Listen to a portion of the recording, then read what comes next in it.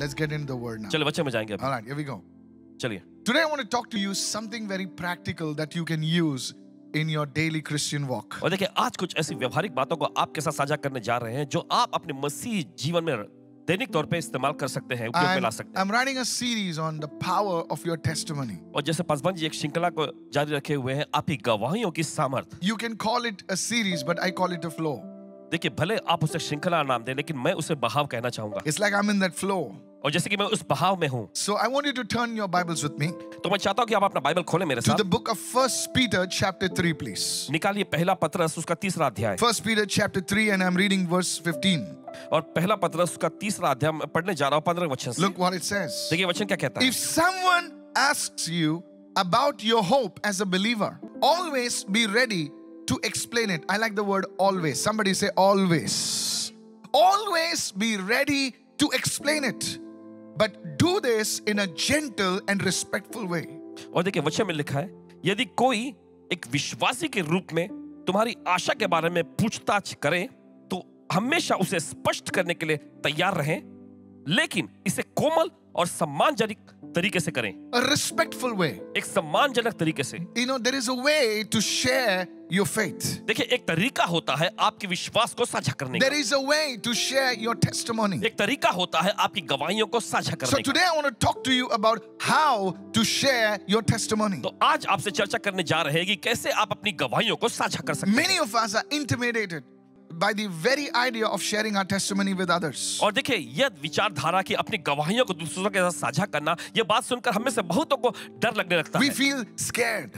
देखिए हमें घबराहट महसूस होती है। There have been times in the past, let me confess this. और देखिए मुझे भी ये कबूल करने दीजिए, बीते समय में ऐसा भी समय था। I said in the past. मैंने कहा बीते समय में। Though I loved God very much. हालांकि मैं परमेश्वर से बहुत ज्यादा प्यार करता था। But when the time came to share His love, what God has done in my life with others, लेकिन जब ऐसा समय आता कि मैं परमेश्वर के प्रेम को या फिर परमेश्वर ने जो मेरी जिंदगी में किया उसे किसी के साथ साझा करने की बात होती, I would feel scared. तो मुझे घबराहट महसूस होने I लगती would थी। feel shy. और मुझे बहुत ही शर्म आने लगता था। Even though I knew that God wanted me to share it with somebody. हालांकि मैं जानता था कि परमेश्वर खुद चाहता है कि मैं अपनी गवाहियों को दूसरों के साथ साझा करूं। You see, this was me. देखिए ये मेरी बात है। Now you may be a great person, और देखिए आप कोई बड़े व्यक्ति होंगे, but I want to share with you my experience. लेकिन मैं आपके साथ मेरा अनुभव बांट रहा How हूं। do you overcome this? कैसे आप इस पर जय पाते हैं? Is there a way to share your testimony? क्या ऐसा कोई तरीका है कि आप अपनी गवाहियों को बांट सकते हैं? Can you train me for this? क्या इसके लिए आप मुझे कोई प्रशिक्षण दे सकते And हैं? out of this was born this message.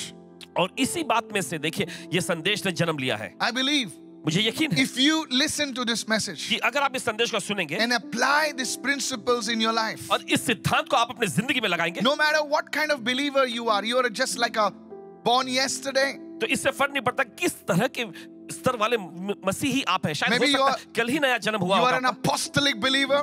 या फिर प्रेरिताई का कोई विश्वासी हो आप, You are older than the church that you are in. और जिस कलीसिया में अभी आप हैं शायद उससे भी पुराने मसीही हो आप। Come on, that's a joke now. ये एक मजाक था। चलिए I'm an apostolic believer. I don't know what that means actually. पता नहीं इसका मतलब क्या है।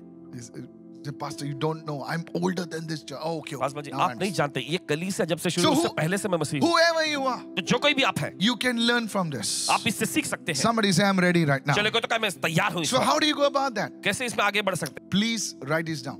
मेहरबानी करके लिख लीजिए। And for you, I have prepared the ebook, so you can go ahead and get the entire message after the service. देखिए आपके ई बुक्स के जरिए भी इसका इंतजाम किया गया है, तो सभा के बाद में आप उस पर भी गौर कर The सकते हैं। first one, पहला है always pray before you share your testimony.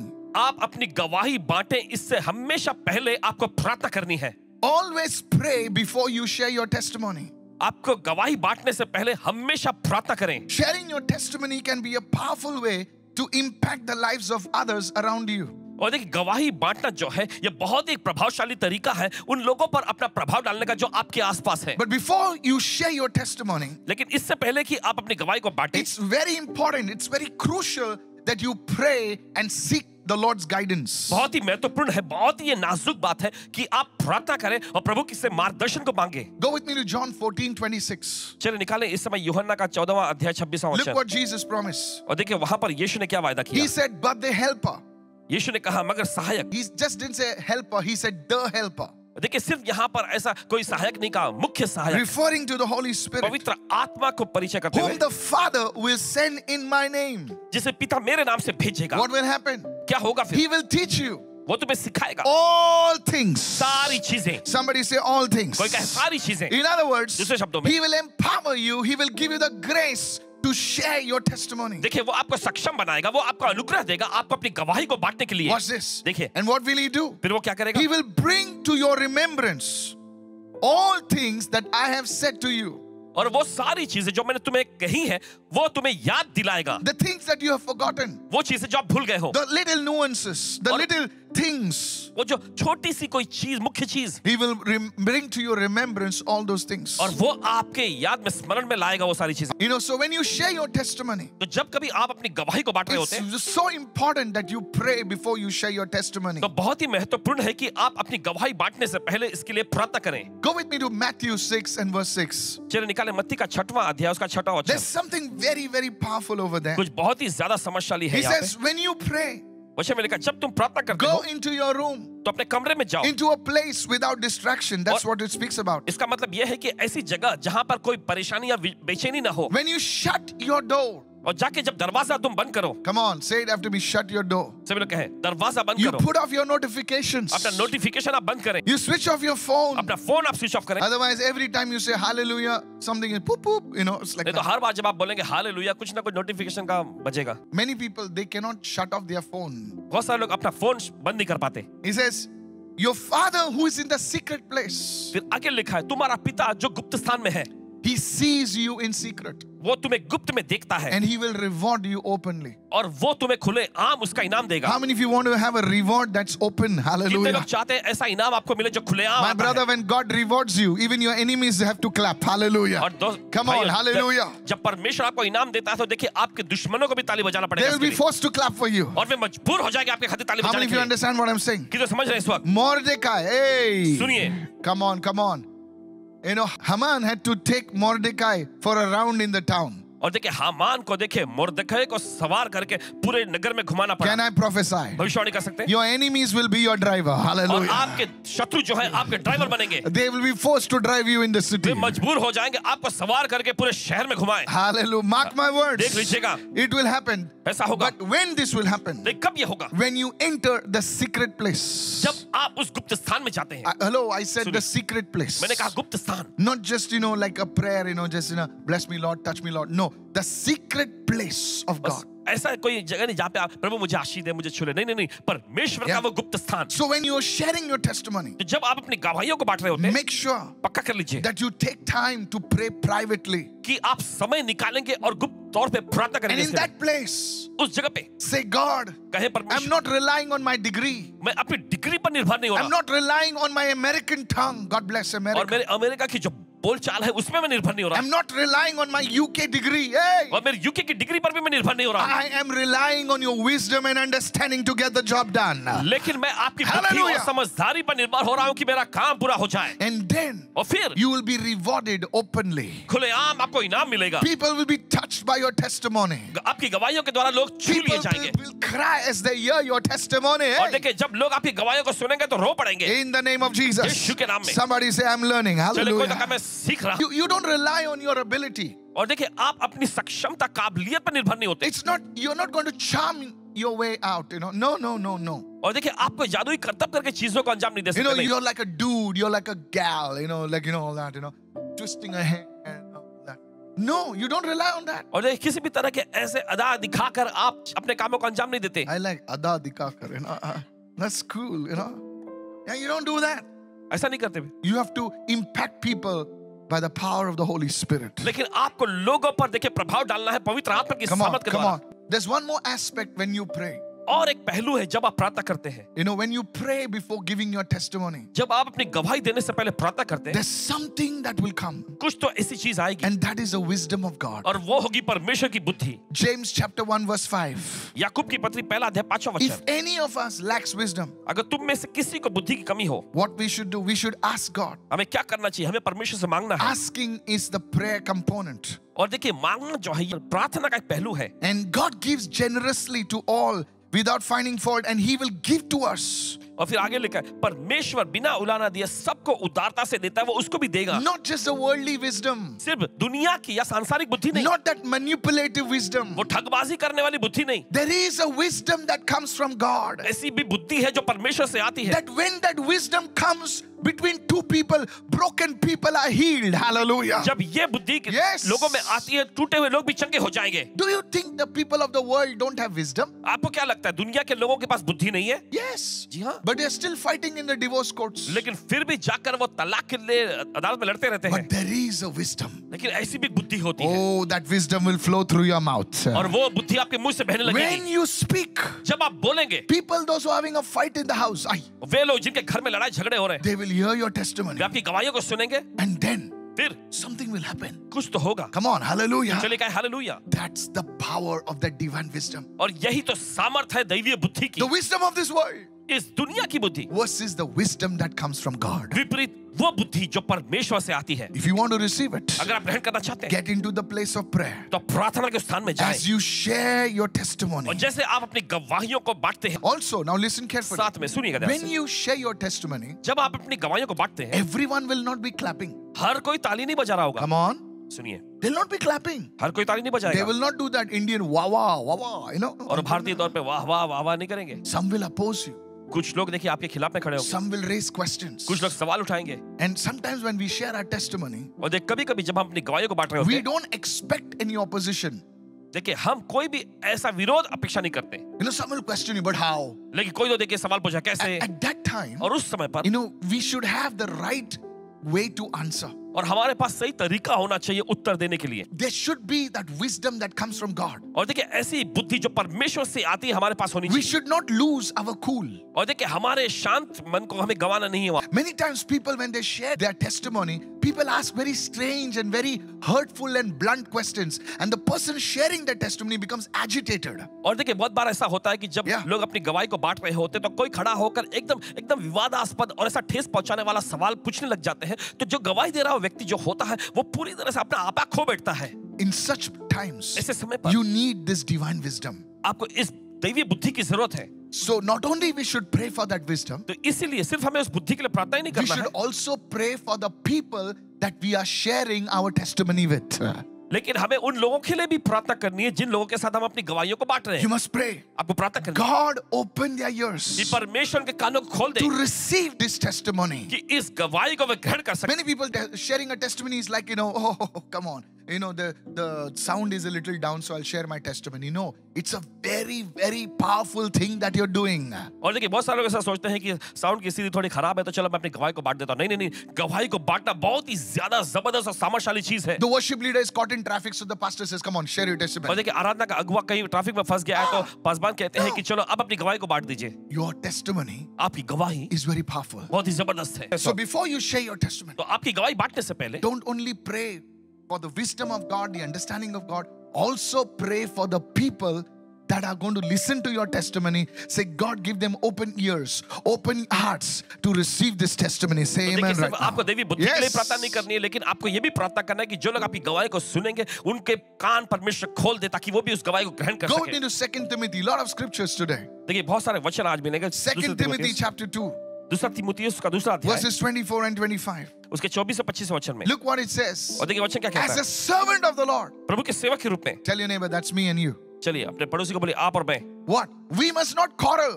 देखिए हमें झगड़ालू करने वाला We नहीं होना must not चाहिए, fight. हमें लड़ने वाले व्यक्ति नहीं होना But we चाहिए, must be gentle enough to able to teach and able to be patient. Oh, these are two important qualities. पर वह सबके साथ देखिए कोमल और शिक्षा में सिखाने में निपुण और सहनशील होना चाहिए। Imagine a teacher that is fighting with the students, और जरा कल्पना करें कि एक टीचर जो है अपने विद्यार्थियों से लड़ रहा है throwing the duster and the chalk and all, you know. और डस्टर और चॉक सब फेंक रहा है। You rascal, you cannot understand. Take this duster, you know. No. It's able to teach, और देखिए सिखाने में एकदम सक्षम able to be patient और कोमलता सहनशीलता के साथ with difficult people. Everyone say difficult people. और कठिन लोगों के साथ। Come on, चले गए hallelujah. हालेलुया। जोर से बोले difficult people. I'm telling you, in कहते हैं every church there are difficult people. देखिए हर एक कलीसिया में देखिए ऐसे कठिन लोग मिलेंगे। You tell them to raise hands, अगर आप उनसे कहें अपने हाथ उठाए they'll look like that. तो यहाँ वहाँ देखेंगे। You tell them close your eyes, अगर आप उनसे कहेंगे अपनी आंखें बंद करें they'll open their eyes. तो वे अपनी आंखें खोलेंगे। And when you're preaching, they're sleeping. और जब आप प्रचार कर रहे होंगे तब वे सो रहे होंगे। Difficult people. बहुत ही मुश्किल लोग। You tell them to stand in a line, अगर आप उनसे कहें लाइन में खड़े होने, they'll stand next to you. आपके बगल में आके खड़े हो जाएंगे। Tell your neighbor, vitamins. चले अपने पड़ोसी को बोले विटामिन। I'm telling you. कहते हैं आपसे Difficult people. मुश्किल लोग। You need patience. You need the ability to teach such difficult people. तो देखिए आपके अंदर सक्षमता होनी चाहिए, आपके अंदर सहनशीलता होनी चाहिए ऐसे लोगों को सिखाने के Verse लिए। 25. 25वां वचन। In humility, correcting those who are in opposition. Everyone say humility. Come on, everybody say humility. और Yes. जो विरोध में लोग हैं उनको नम्रता से समझाना है। If God will perhaps grant them repentance so that they may know the truth.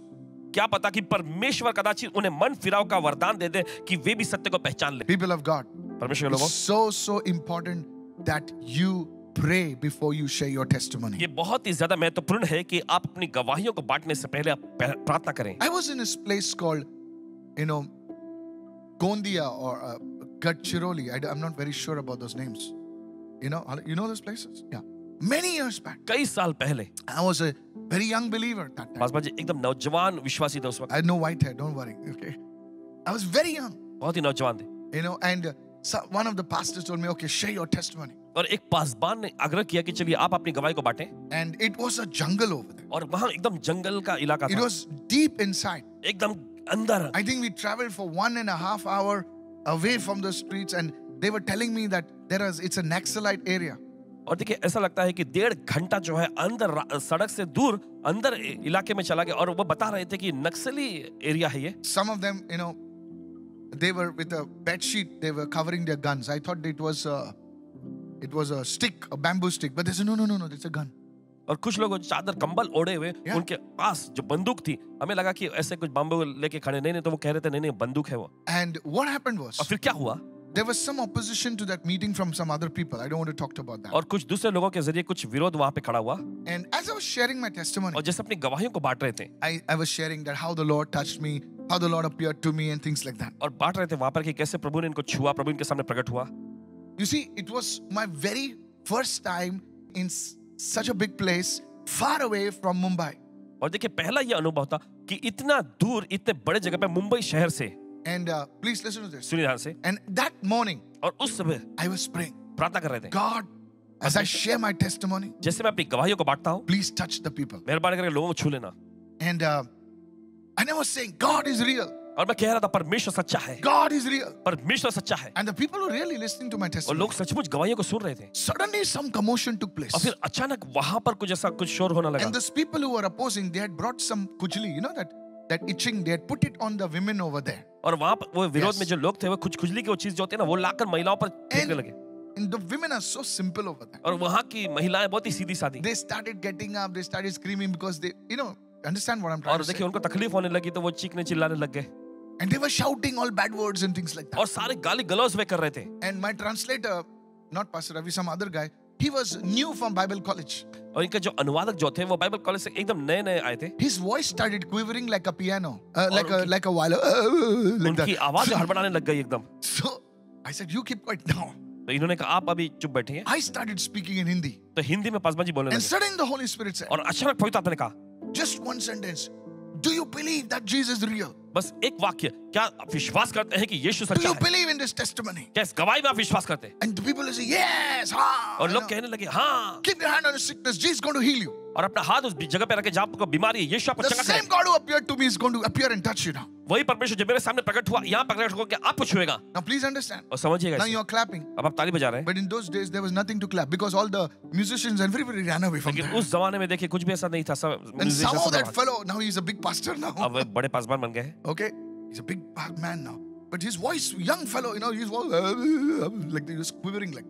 उनकी आवाज से हड़बड़ाने लगी। I said, the same God who touched me, devil, come out of that in Jesus' name. और मैंने कहा कि वही परमेश्वर जिसने मुझे छुआ था अभी तुम्हें छुएगा। शैतान बाहर आ यीशु के नाम में। Honestly, ईमानदारी से I had no faith. कोई विश्वास नहीं था इनमें। Because it was more out of fear than out of faith. क्योंकि विश्वास से ज्यादा डर के मारे ये काम कर रहे थे। Believe me. यकीन माने। See, you guys are so holy. You are so holy, And one woman came running. और एक महिला दौड़ती हुई आई। Pastor, पासवान जी, गांठ गई. गांठ निकल गई। So their Hindi was weird, उनका हिंदी बहुत अजीब सा था। So I asked him, what is she saying? Like, तो मैंने वहाँ पूछा, ये क्या कह रही? something she said, And they checked her. फिर उन्होंने जांचा। She was a known person in the village. उस गांव में एकदम जानी पहचानी महिला थी And she had a lump over here. और यहाँ पर कोई गांठ हो गया था And the lump disappeared. और वो गांठ गायब हो गई। I felt like Renard Bonky that day. उस दिन Hallelujah. रायनर बॉकी जैसा अभिषेक अपने ऊपर महसूस करने लगे I'm थे। telling you. कहते आपसे Oh, is anybody there? You know. Suddenly all the band members they came. Dum dum dum dum dum dum. अचानक सारे बैंड के लोग आने लगे, बजाने लगे। I'm telling you, those days this is like good, good stuff.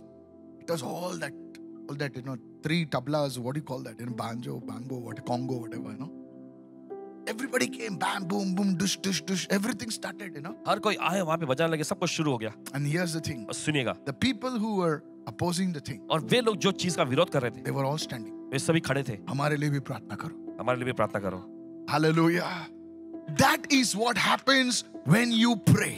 यही होता है जब आप प्रार्थना करते हैं। Don't do this in your strength. अपनी ताकत से मत करिएगा। Don't share anything of God without His strength. और देखिए परमेश्वर की सामर्थ को पाए बिना देखे कुछ भी ऐसा मत करिए। I'm not sharing some things that are theory. देख कुछ भी ऐसी कथा कहानी वाली बात नहीं सिखा रहे। This is reality. ये असलियत में है। Hallelujah. Hallelujah. The third thing when you share your testimony, तीसरी चीज जब आप अपनी गवाहियों को बांटते हैं, during prayer you must pray for protection. प्रार्थना के दौरान देखिए आपको सुरक्षा के लिए प्रार्थना करनी है। Because sharing a testimony is like, entering into the enemy territory.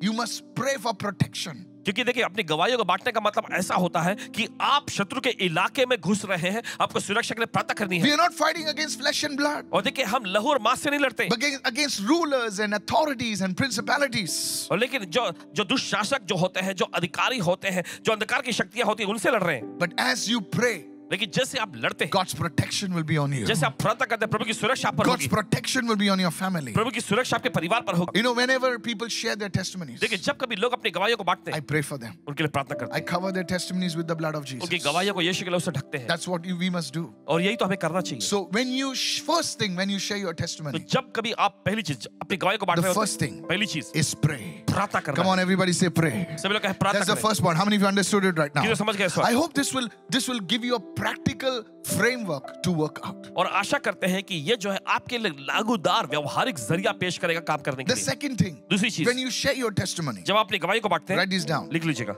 Keep it short. छोटे में रखें।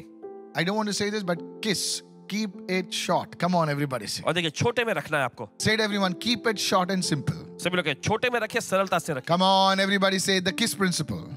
Keep it short and simple. छोटे में रखें और सरल में रखें। Everyone say keep it short and simple. Many times देखिए बहुत बार communicating many details बहुत सारी जानकारियों को पेश in करना your testimony आपकी गवाहियों में can distract the listeners. सुनने वालों को देखिए ध्यान भटका सकता है। From the central point, you talk about this, you talk about that, and all that stuff you talk.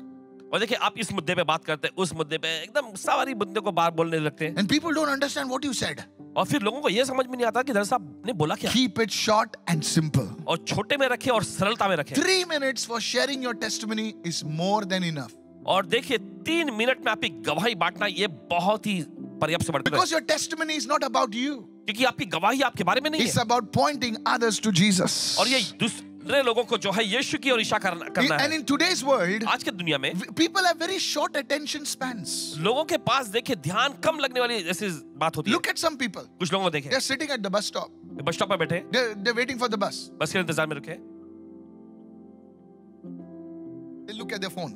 तुरंत ही फिर फोन में देखते They've हैं। already looked at their phone 10 times. पहले से ही 10 बार उन्होंने अपने फोन को जांच लिया है। Their attention span is very short. They're very fidgety. उनका ध्यान केंद्रित करने का देखिए स्वभाव बहुत ही The कम हो गया। same messages they will open and see it 5 times. उसी संदेश को देखकर 5 बार खोल के देखेंगे। Very short attention span. ध्यान लगाने का बहुत ही कम स्वभाव। This is the problem with today's generation. और देखिए आज के पीढ़ी के साथ ये समस्या है। They're working on something. और किसी चीज पे काम कर रहे हैं, Suddenly, अचानक फिर कहीं they और cannot concentrate. चीजों पे ध्यान नहीं लगा पाते। So to understand this concept, you have to keep your testimony short, simple. तो देखिए इन चीजों पर, इन विचारधाराओं पर जब आने के लिए जरूरी है कि आप अपनी गवाही को छोटे में रखें और सरल और आसान बनाएं। If you read Acts chapter 26, अगर आप पढ़ेंगे प्रेरितों के कामों की पुस्तक 26वां अध्याय, Apostle Paul, प्रेरित पौलुस I'll give you a scripture for this. उसके लिए वचन देंगे। When he shared his testimony before King Agrippa, जब उसने अपनी गवाहियों को राजा अग्रिप्पा के सामने बांटा, Paul spoke in a simple logical and clear manner. हम देखते हैं कि प्रेरित पौलुस ने वहां पर बहुत ही सरल और बहुत ही तार्किक और स्पष्ट तरीके से बात की। Here's what he did. देखिए उन्होंने क्या कहा। His life before salvation, और देखिए उनका जीवन उद्धार से पहले, when he met Christ, और जब उनकी मसीह से मुलाकात हुई, and his life after Christ. और मसीह से मुलाकात के बाद उनका जीवन। Bible scholars say बाइबल के विद्वान कहते हैं that to read his testimony aloud, और उनकी गवाही को जोर पढ़ने में it does not take more than 3 minutes. 3 minute से ज्यादा समय नहीं लगता। Apostle Paul was a master at sharing the gospel. प्रेरित पौलुस जो है सुसमाचार को बांटने में देखिए एक तरह का पूरे बड़े महान अधिकारी जैसे थे। This is how we should keep it. इसी तरीके से देखिए हमें भी रखना है। Straightforward, सीधे, simple, सरल to the point, और मुख्य मुद्दा, and it will get the job done. और ये कामों को पूरा कर देगा। Somebody say, I received this word right कोई तो now. इस भाषा को मैं ग्रहण करता हूं। Hallelujah. Hallelujah. You see, church? आप देखते कलीसिया, Very simple. बहुत ही सरल। Life before Christ, मसीह के पहले जीवन, life when you met Christ, मसीह के साथ जब आपकी मुलाकात हुई तब life जीवन, after salvation. उद्धार के बाद का जीवन। 3 main parts. 3 मुख्य भाग। You take it as a framework. आप देखिए इससे पूरा जरिया बना सकते हैं And this is how you do it. और इसी तरीके से आप करते हैं। How many of you are understanding this right कितना now? समझ है इस वक्त? So the first point, please let's revise it first. You pray. I've shared with you the sub points for that. देखिए पहला मुद्दा यह है कि आपको प्रार्थना करना है। The second thing, दूसरा, you keep it short and simple, the KISS principle. और देखिए आपको छोटे में रखना है और सरल आसान बनाना है। Yes, keep it short and simple. And I shared with you how Paul shared his testimony before Agrippa. और आपको ये भी बताइए कैसे प्रेरित पौलुस ने अपनी गवाहियों को राजा अग्रिप्पा के सामने बांटा। Let's go to the third one. The third point is so important. और तीसरा मुद्दा बहुत ही ज्यादा महत्वपूर्ण है। Avoid Christianese. Like when I had gone to Sri Lanka, जब पासवान जी श्रीलंका गए, they speak Sinhalese. वहां पे सिंहली भाषा में बात And करते हैं only they can understand. जिससे वही समझ सकते हैं। We are like, और देखिए हम ऐसा हैरत we're looking at the sky. So when you go to any nation, तो जब कभी आप किसी राष्ट्र में जाते हैं they speak their language. तो वे अपनी भाषा में बात करते In the same way, हैं। उसी तरीके से when you share your जब testimony, जब आप अपनी गवाही को बांट रहे हो don't speak Christianese. तो मसीहत तौर पे ऐसे न बोले। You use words that are, very Christian. और देखिए ऐसे शब्द अब जैसे बोलते हैं जैसे कि मसीह से जुड़ा होता You है use words like big words. और बड़े-बड़े शब्द आप इस्तेमाल करते हैं। So the people who are first timers, they say, क्या बात कर रहे तो हैं? पहली बार सुनने में जो आए हुए लोग हैं वो हैरत में पड़े हैं, क्या बोल रहे हैं? They don't understand your language. वे आपकी भाषा नहीं समझ पाते, They don't understand. वे नहीं समझते। Many people, they use big words. देखिए बहुत सारे बड़े-बड़े शब्दों का इस्तेमाल That's करते why हैं। you never catch me sharing Greek and Greeks, come on, and Hebrew and the Aramaic and the Arabic and all that. I do keep it short. और इसीलिए कभी भी आप देखिए पासवान जी को जो अरामिक भाषा या फिर यूनानी भाषा को आप बोलते हुए नहीं पाएंगे, Because Jesus speaks Hindi. क्योंकि यीशु हिंदी में बात करते हैं। You didn't meet him? Hallelujah. He was there during the worship. He's just moving now. Hallelujah. आराधना के दौरान वो यहाँ पे थे और बस बढ़ रहे हैं यहाँ। So don't speak Christianese. तो देखिए मसीहत विचारधारा बात मत करें Jesus बड़े। speaks Tamil. Come on, hello. यीशु तमिल भाषा में बात Yeah, करते yeah. हैं। Hallelujah. I was in Tirunelveli. Paswan ji Tirunelveli में थे। I met Jesus speaking in Tamil over there. और वहां पर यीशु से मुलाकात हुई, इनकी जो यीशु तमिल में बात करता है। So he speaks in a language, whichever people he meets, he speaks in that language. तो जिस तरह के भी भाषा वाले लोगों से वो मिलता है उसी भाषा में बात When I करता was in Goa 2 weeks back, he was speaking in Konkani. है। Hallelujah. 2 हफ्ते पहले गोवा में थे तो कोंकणी भाषा में यीशु बोलने लगा। He was saying, Kidere? Jesus, hallelujah. But we are the problem. लेकिन हमें समस्या होती है We use Christian slangs. और देखिए हम मसीहत बोली को इस्तेमाल करते हैं And the people, the simple people, they don't understand. और जो सरल सीधे साधे लोग होते हैं उनको समझ में नहीं And they आता think that this Jesus is some foreign God. और फिर वे सोचने लगते हैं कि ये यीशु जो है कोई विदेशी परमेश्वर है Come from Europe, blue eyes. Jesus didn't have blue eyes, brother. और यूरोप से आया हुआ एकदम नीली आंखों वाला He यीशु was की नीली dark आंखें skinned नहीं like us. बिल्कुल Hallelujah. हमारे जैसे ही गहरी काली Oh, आंखें। Jesus. Somebody's theology went for a toss. और किसी का तत्व ज्ञान बिगड़ गया यहाँ। Jesus was from the Middle East. और यीशु मध्य, Golden hair. That's not Jesus. वो यीशु नहीं, That's somebody else. वो तो कोई और, That's Bar Jesus. वो तो बाहर यीशु। Yeah, दूसरा Jesus. Come on, hallelujah. He had black hair like you and me. उसके काले बाल आपके और मेरे जैसे, Yeah, brown skin, dark skin like us. हमारे जैसे एकदम बुरे। We like to see Jesus brown hair, brown eyes, cat eyes, and all that golden hair. That's not Jesus. और हम देख रहे हैं यीशु He की is तरफ से like देखते हैं, us. नजरिया देखते हैं कि यीशु की आंखें Come एकदम on बिल्ली जैसी now, एकदम Jesus नीली have आंखें। mercy. Sorry to mess your theology. Never mind. Because it's not in the Bible. So don't use those slangs. तो इस तरह की सारी विचारधाराओं का इस्तेमाल मत करें। See what Colossians 4 says. देखिए कोलोसी के पत्री Open 4 your अध्याय Bibles, क्या कहता everybody. है। सभी लोग बाइबल खोलें। He says, verse 5, he says, be wise in the way you act towards outsiders. Everyone say, please be wise. No. Look at your neighbor and say, please be wise. अपने पड़ोसी को देखकर कहे बुद्धिमान बनो, Otherwise, it will be otherwise, you know. Please be what? Wise. Don't be otherwise. Everyone say, please be what? Wise. Many people are not wise. बहुत सारे लोग बुद्धिमान नहीं होते. The way you act towards outsiders, make the most of your opportunity. और बाहर के लोगों से किस तरह का बर्ताव तुम करते हो, इसमें बुद्धिमानी से व्यवहार करो और सारे अवसर का इस्तेमाल करो. Come on, अवसर का इस्तेमाल करो. क्या बात है? Let your conversation be always full of grace. Everyone say grace. तुम्हारी Your बातचीत Christian is हमेशा अनुग्रह से भरा grace, seasoned with salt, और एकदम सौना हो, so that you may know how to answer everyone. ताकि तुम्हें हर एक को उचित तौर पे उत्तर देना आ जाए. Come on, everyone say, I receive this word. सभी लोग कहें मैं इस वचन को ग्रहण करता हूं. Hallelujah. सभी लोग कहेंगे hallelujah. This is what is missing in the church. और इसी चीज की कमी है कलीसिया में. We talk big stuff. और देखिए जब हम बात करते हैं बड़ी-बड़ी चीजें बोलते हैं. Even we say thank you, say 1 Corinthians chapter 1 verse 1. No. और देखिए हम शुक्रिया बोलने के लिए, थैंक यू बोलने के लिए भी देखिए पहला कुरिन्थियों उसका पहला दिया पहला वचन It's ऐसा written in होता 1 Corinthians 1:1, thank you. Huh? One day I met, है. एक दिन मुलाकात हुई a brother. I will not tell you और what. एक दिन एक भाई से मुलाकात हुई. He came to receive me at the airport. Airport पे वो आए लेने के लिए. So I never knew. Now this guy is come. तो इन्हें नहीं पता था कि ये व्यक्ति आने He वाला had a है. good car. एक अच्छी कार लेकर आए. So they put me in that car. तो उस कार में बिठाया गया And it's my fortune or whatever, I was at the front seat. और सीधे आगे वाली सीट पे थे. And this fellow was there. और ये व्यक्ति आए He seemed very spiritual. और दिखते तो बड़े आत्मिक. And I was the only guy in the car. और कार में बिल्कुल अकेले व्यक्ति थे. And the other fellows were there. It was a small car. So everybody, jumped. I prefer being in that car actually. And this fellow now, और ये व्यक्ति अब every word he would speak, हर एक शब्द वाक्य जो बोलते हो he would give a scripture reference. उसके बाद वो वचन डाल देते. I'm telling you the truth. सच्चाई बता रहे हैं आपको. I felt like jumping out of the window actually. ऐसा महसूस होने लगा कि खिड़की से बाहर छलांग मार दें. Somebody called him on the phone. किसी ने उनका फोन पे कॉल किया. He put it on the speaker. Speaker पे I रखा. heard their conversation. उनकी बातचीत सब सुनने को मिल And रही है. you know what he says? जानते क्या कहा उन्होंने? 1 Corinthians 4:20. So I was like, I know the scripture. वचन पता है. But I said, what? 1 Corinthians 4:20, the kingdom of God. पहला कुरिन्थियों 4:20 परमेश्वर का राज्य. I said, why do you speak in scripture? In my mind, I was thinking actually. अपने मन में सोच रहे थे क्यों आप वचन को बोलते रहते हैं. And then suddenly his wife called up, they had some argument. Proverbs 18. उनकी पत्नी ने अचानक कॉल किया.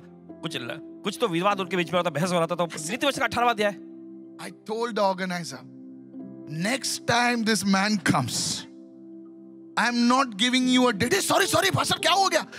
Tell your neighbor, don't be super religious. मैं पड़ोसी से बोली इतने महान आत्मिक मत बने. आदमी जैसा बात कर यार. एंजल लोग भी ऐसा बात नहीं करता. सच बोल रहा हूं, ऐसा ही. जाने दो अभी. I told him, dare this fellow comes with his car next. उनसे कहा इन्होंने कि सावधान रहना, इस व्यक्ति को दोबारा मत भेजना. I like simple people. सीधे साधे लोगों को पसंद Come करते on, hallelujah. हैं. चलिए कहें hallelujah. That's why Jesus spoke about birds. He spoke about seeds. He spoke about plants. यीशु ने पौधों के बारे में, पंछियों के बारे में, बीज के बारे में बोला. And they said, this man teaches. Wow, क्या अच्छा लगता है. फिर लोगों ने कहा कि अरे ये व्यक्ति जब सिखाते कितना अच्छा लगता है. Be simple. बहुत ही सरल बने. No, the people should laugh and enjoy. And as they are doing it, they should say, wow, I'm feeling full in my spirit. Hallelujah. कहें hallelujah. Come on, somebody, praise the Lord. कहें प्रभु की स्तुति हो. Are you listening right आप सुन रहे हैं इस now? वक्त? That's how Jesus communicated his relationship with the Father. और इसी तरीके से तो यीशु ने देखिए अपने संबंध को पिता के साथ मजबूत कायम किया. Avoid all these slangs and big stuff. The Greek, it's good. You put it in your Bible college. और ये बड़ी बड़ी I believe भाषा, in बड़े all बड़े that. वाक्य जो हैं उसे बाइबल कॉलेज रखें. ठीक है चलिए. Even I study Greek and Hebrew little here and there. But don't use it for in the village you are saying, actually Hebrew ones. What they will understand, man. उनको क्या समझ में आएगा. Praise the Lord. प्रभु की स्तुति हो. There is a place for these things. और इन चीजों के लिए भी ऐसा जगह है. But when you share your testimony, लेकिन जब आप अपनी गवाहियों को बांट रहे होते हैं, keep it very clear. बहुत ही साफ स्पष्ट रखें. Avoid the slang. Somebody say, I'm receiving इस this तरह word की बड़ी today. बड़ी बोली को बंद करें. Hallelujah. What's the first one? Okay. Pray. Everybody say pray. सब लोग प्रार्थना Look करें. at your neighbor with a Rambo look and say pray. बड़े से घूरते हुए देखकर Come कहें on, प्रार्थना. come on. The second one. The KISS principle. Everyone say, keep it short and simple. Third one. Avoid Christianese, slangs and big stuff and Hebrew and Greek and Aramaic and what is the full stop and the aleph and the let it be now, Jesus. The fourth one. चौथा है, How, Pastor? I कैसे want to Paswan ji? share my testimony. अपनी गवाही को मैं बांट सकता हूँ। Can you give me another principle? क्या मुझे कोई और एक सिद्धांत आप बताएंगे? Listen, सुनिए, many times, बहुत बार you know, you will have to share your testimony देखिए आपको अपनी गवाही को बांटना है without a script. बिना स्क्रिप्ट के। Many of us now are used to this. देखिए हमें से बहुत सारे इसके आदी हो गए। In 1948, this happened and that happened. You know, you have a script. But many times, लेकिन बहुत बार God will tell you, परमेश्वर आपसे कहेगा, go and share it with that rickshaw. जाकर उस रिक्शा वाले से बांटो। Now you don't have a script. अब आपके पास स्क्रिप्ट नहीं। Jesus, you should have told me when I left house. और यीशु पहले ही आपको मुझे बता देना चाहिए ना जब मैं घर से And निकला I था। brought my paper. मैं अपना पेपर लाता साथ में। No, sir. नहीं जनाब। The Holy Spirit will tell you to be ready in season, out of season. पवित्र आत्मा आपसे कहेगा कि आप समय असमय हमेशा तैयार रहें। He will tell that machi wala comes. वो आपसे कहेगा मच्छी वाला जब आता है, Share your testimony. अपनी गवाही को बांटें। That woman who's coming, that widow whom you met on the road, he says, share your testimony. वो विधवा जिससे आपकी मुलाकात होती है सड़क पर, प्रभु Come on, कहेगा उससे अपनी hallelujah. गवाही को बांटो। So, Lord, I don't have my phone. और प्रभु मेरे पास फोन नहीं है मेरा। My notes are not there. अरे मेरे नोट्स नहीं है उसमें। First, to avoid all this और इन nonsense. सारी चीजों से बचने के लिए Suddenly you meet somebody on the train. और अचानक आपकी मुलाकात ट्रेन में किसी You से, want to share your testimony. आपको अपनी गवाही को बांटना है। Here's what you should do. सुनिए जो आपको करना है। This शेयर is करें। practical. Please ये understand. व्यावहारिक है, सुनिए। Write down your testimony. अपनी गवाही को लिख लीजिएगा। Prepare your testimony. अपनी गवाही को तैयार करें। Make it proper. Make it short for 3 minutes or something like that. 3 minute तक के लिए देखिए आप अच्छे से बनाए, With स्पष्ट whatever बनाएं। you want to. जो भी And आप कर रहे हैं। then you start practicing your testimony. फिर उसके बाद आप अपनी गवाहियों पर अभ्यास करना शुरू That करें। is what I did.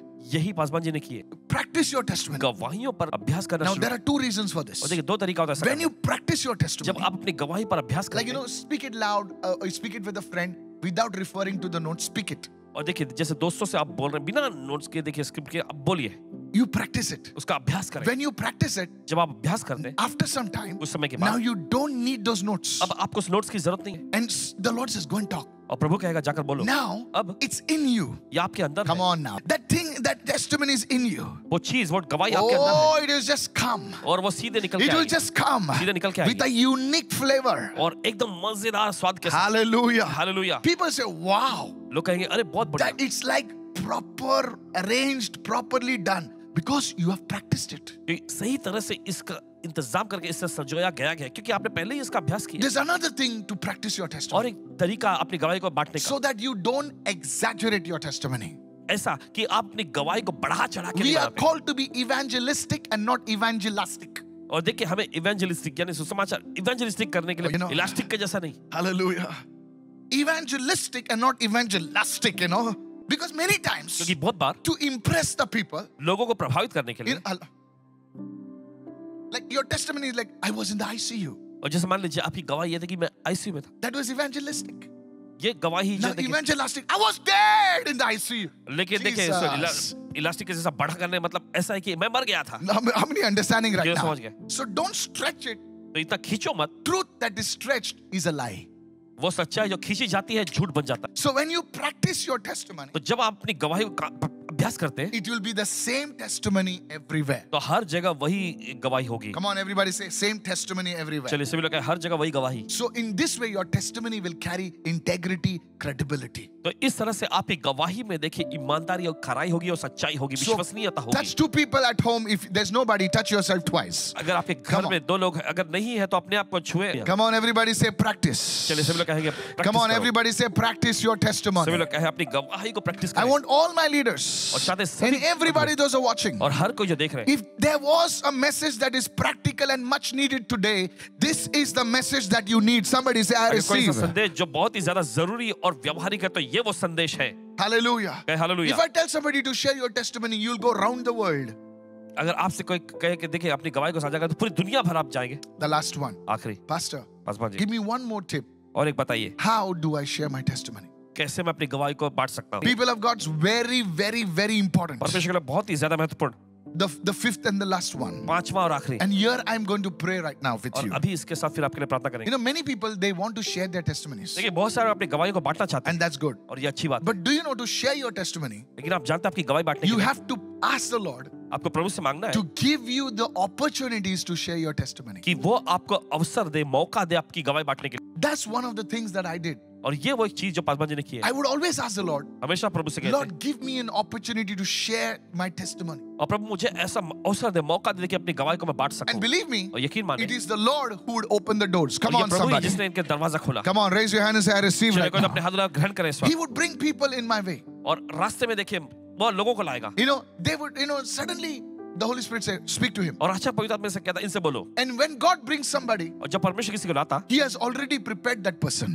तो उसने पहले ही उस व्यक्ति को तैयार कर दिया। Yes. जी हाँ, You have to pray. आपको प्रार्थना करनी। Lord, bring people to whom I can share my testimony. प्रभु ऐसे लोगों को मेरे पास ला जिनसे मैं अपनी गवाही बांट सकता हूँ। It may be, your testimony may be very simple. और भले आपकी गवाही बड़ी सीधी You एकदम didn't सरल have सी a हो। job for 4 months, 6 months, 1 year, and the Lord blessed you with a good job. That's your और testimony. देखिए मान लीजिए आपको 4-6 महीने से आपको पास नौकरी नहीं दी, परमेश्वर ने अच्छी नौकरी से आपको आशीष किया। ये You आपकी didn't have a गवाही है। child. आपको बच्चा नहीं था, God gave you a child. परमेश्वर आपको बच्चा दिया। It's your testimony. ये आपकी गवाही है। Hallelujah. Hallelujah. You were a drunkard. आप शराबी थे, God saved you. परमेश्वर आपको बचा लिया। It's your ये testimony. आपकी गवाही है। Lift your hands. Come on, somebody right now. चलिए अपने हाथ उठाए कोई तो You इस must वक्त। say, Lord, give me the grace. Give me the opportunities. आपको कहना चाहिए परमेश्वर मुझे अनुग्रह दे, मुझे अवसर दे। This is the way you do it. ये वो तरीका है करने का। And as you pray, God, give me the opportunities. और जैसे आप प्रार्थना करते हैं कि परमेश्वर मुझे मौका और You'll अवसर be दे, shocked. आप चौंक जाएंगे। What kind of people and what classes and masses of people that God will bring in your way. कि किस तरह के किस वर्ग के लोगों को yeah. परमेश्वर आपके रास्ते में लाएगा। You'll be shocked. Suddenly somebody may put you before thousands of people. और आप चौंक जाएंगे, अचानक कोई आपको हजारों लोगों के सामने खड़ा कर But they. let me tell you, लेकिन बता if दीजिए, you do these 5 things, अगर ये 5 चीज आप करेंगे, you know what? आप जानते क्या? You will say, Lord, आप कहेंगे प्रभु, I'm ready to share my testimony not only in front of hundreds, but in front of thousands. अपनी गवाही में बांटने का तैयार हो, सिर्फ ये 100 लोगों के सामने नहीं, हजारों के सामने। Now, अब you are prepared आप तैयार हो गए to share your अपनी testimony. गवाही को बांटने के लिए। Use these principles, in church. सिद्धांतों का इस्तेमाल करिए, Use these practical in principles व्यवहारिक सिद्धांतों का to इस्तेमाल share करिए your testimony. अपनी गवाही को बांटने And के let me tell लिए। you, और बताने दीजिए, when you use these principles, जब आप इस सिद्धांत को इस्तेमाल करें, wherever you go to share your testimony, जहां कहीं आप जाते हैं अपनी गवाही बांटने के लिए, you will see people turn to the Lord. आप देखेंगे लोगों को प्रभु की ओर मुड़ते You हुए। will see people impacted for the glory of God. आप देखेंगे लोगों पर परमेश्वर की महिमा के लिए प्रभाव And पड़ेगा। a day will come और ऐसा दिन भी when आएगा people will come to you and say, जब लोग आके पूछेंगे, thank you धन्यवाद for sharing your testimony. अपनी गवाही में बांटने के It's लिए। because of your आपकी testimony गवाही की वजह से I was saved. मैं बच गया, I was touched. मैं छू लिया I गया, was delivered from suicide. मुझे खुदकुशी से छुटकारा मिल And गया। what a blessing it will be. और कितनी बड़ी आशीष होगी In Jesus' name. यीशु के नाम में। Give Jesus a clap चलिए, यीशु offering को right now. ताली बजाइए, Hallelujah. हालेलुया।